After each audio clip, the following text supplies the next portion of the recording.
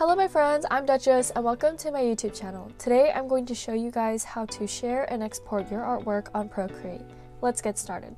It's a pretty simple topic, but it's nice to know how to share and export your work. To share your artwork as an image, you go to the Actions tool, click Share, and then choose whichever file you want.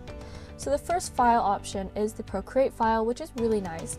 It allows you to save your work as a Procreate file, meaning that you can still edit it and it still has all the layers in Procreate qualities. I used this when I started using my iPad Pro. I had to move my Procreate drawings from my old iPad to my new iPad, and this was how I was able to save my artwork for like my webtoons and just drawings in general. So you click Procreate, it exports, and then you save it to files. That's how I was able to keep all of my webtoon work. You can export your drawing as different kinds of files, but I never really use any of these. I always export my work as a PNG file because I think the image quality is better. You can also share individual layers. I haven't done that before because I haven't had any reason to, but that can be used if you want to finish your work on another device and you want like specific layers. You can export your artwork as a video as well. Here is video, also in the Actions tool. You can watch the time-lapse replay of your drawing process, and you can export the time-lapse video as well. If you click on it, two options show up. One is full length and the other is 30 seconds. The full length is not actually the real time, but it's significantly longer than 30 seconds.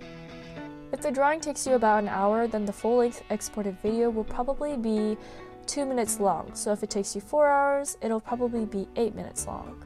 You can also export it another way. If you exit the canvas, you can select the select option at the top right.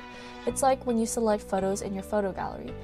Then click on the drawing you want to share and click the share option that has appeared at the top. It'll show you the different formats you can share it as. You can't export it as a video like this, but you can export several images at once if you do it this way.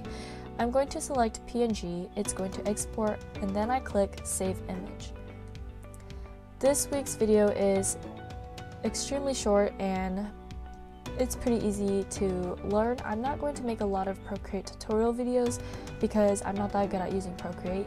I think I'm going to make one more about layers and how I use them for my webtoon, but that should be the end of it. That is all I have for you guys this week. If you guys enjoyed this week's video or learned something new, please give it a thumbs up, subscribe, and click the notification bell to get notified. Thank you so much for watching. I hope to see you next week.